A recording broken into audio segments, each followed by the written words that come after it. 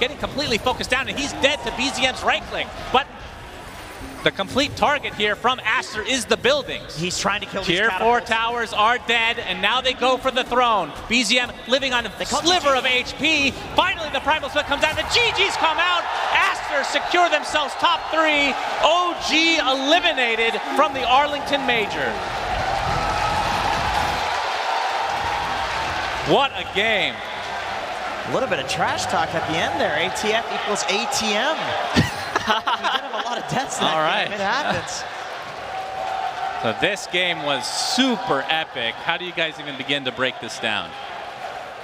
So close. Like, the Dota win probability was so high for most of the game for Aster, but it still felt like anybody could take it.